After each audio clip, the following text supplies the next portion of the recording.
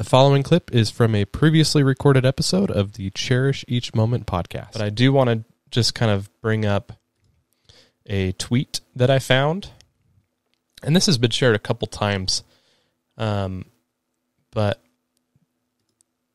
this is from, I don't know if this person shared it originally or if it was copied from somewhere else. I've seen it in several places, so I don't know where this content originated from, but it has been circulating the internet. And this particular person is a facilities manager at a sports park.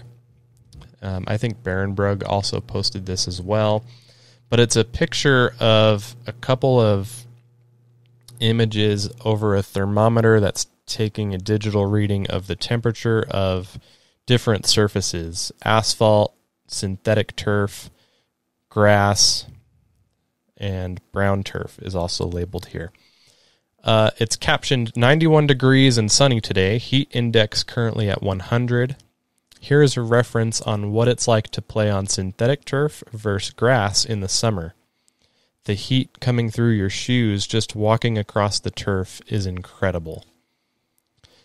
So I will post this on the YouTube video if you want to check that out.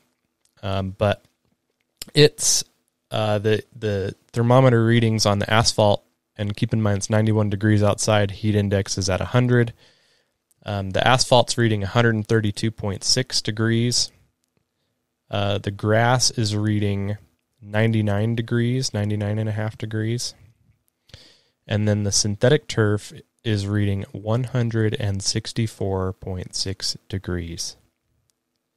Crazy. I found that so interesting, and I just want to add that as another benefit of grass. Obviously, grass has a lot of benefits, and it's good for the environment, and it's good for us as people, but this is one that I haven't really considered until I saw this picture, and it's how much cooler it keeps our surfaces. And if you've ever walked on asphalt on a 90-degree, 100-degree day, or on concrete, or AstroTurf, synthetic turf, it's hot. It'll burn your feet. But grass has just that cooling effect. It just feels so good to lay on it, especially when it's hot outside. And it's still hot. It's 99 degrees. It's 100 degrees. But it's not burning you. So something to share there. I thought that was really interesting. It's pretty amazing how different surfaces react to temperature and how much better grass does battling that. So, +1 for grass, the real stuff.